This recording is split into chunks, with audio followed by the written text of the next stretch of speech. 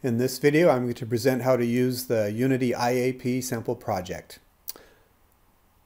You first want to go to the Unity forum. The address is given there at the bottom of your screen. And scroll down to the Unity IAP subforum. Go ahead and click on that. And then at the top, you'll see one of the posts says Sample IAP Project. Click into there and go ahead and click on the zip file to download it. And once it's downloaded, go ahead and click on it to open it up in Windows Explorer. And choose Extract All.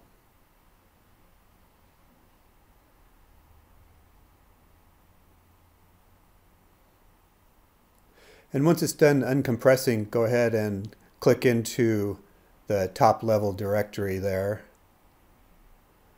And then in the address bar above, right click, choose Copy. And that'll copy the correct path into the clipboard. You can then close all these files. Go ahead and start Unity.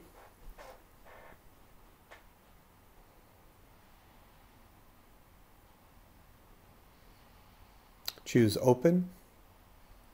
And then right click and paste the path we have in the clipboard. Hit Enter once. And then select Folder to load the project into Unity. Choose Continue. You probably have a more recent version of Unity than the project was originally created in. And if you get prompted to upgrade IAP at this point, go ahead and choose No. We're going to upgrade IAP later.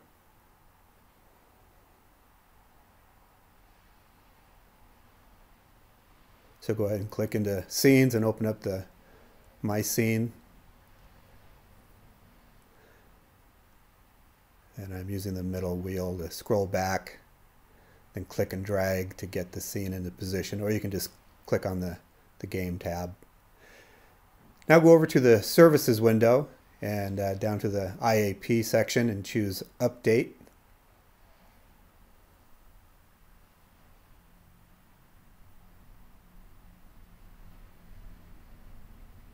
Choose Install Now at this point.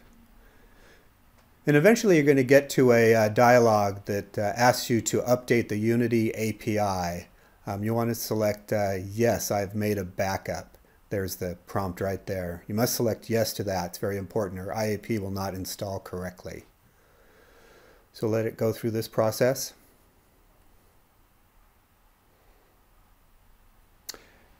And once it's done, you can go up to the Window menu, choose Window, Unity IAP, IAP Updates to confirm that you have the updated version, in this case 120.1, which is the latest version. So that's it. In the next video, I'll show how to use this project. That's it for now. Thanks.